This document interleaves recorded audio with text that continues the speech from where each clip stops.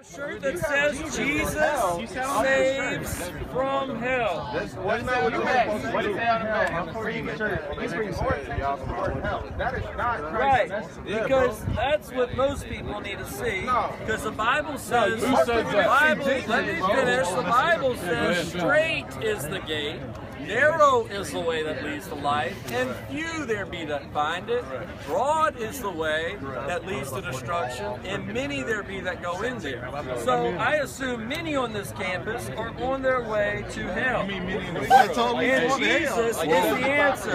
Therefore, I didn't make the shirt, but therefore I agree with the way it was made, where it draws attention to the problem or the judgment and the answer. But to lust after, look at pornography, lust after a woman, and imagine yourself, and I won't go into any more detail, that is sin. I want to start videotaping this. I go to Walmart, and a lot of times I have to turn my head the other way. Why is that? Right? Because why? If you don't, you if I'm going to live holy. Brown belt in the Bible.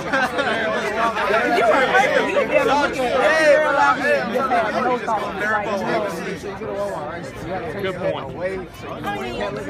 We're people. I mean, I see it, and I continue to look at it and lust, then it's sin. But if I turn my head, then I'm resisting the temptation.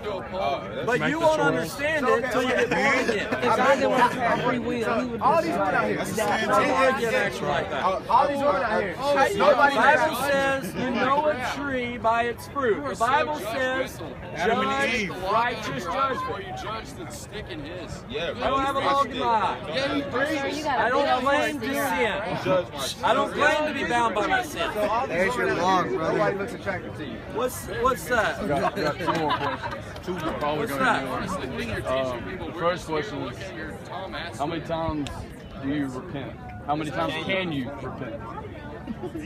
How many times can you repent? I believe only God knows that. How many times you can repent. All right, now there is a point where you can sin and be put into reprobation, where God goes against you and sends you a strong delusion. And my friend, if God sends you a strong delusion, then it's over with for you. Sir, there is a difference in sinning and living in sin. When you get saved from that lifestyle of living in sin. That does not mean you don't mess up and you don't have to repent. Repentance is daily. That's why it says my mercy is new every morning. Why would it be new? Who would agree that sin is a choice? Yes. Who would agree that sin is a choice? Who would agree that sin is not a choice?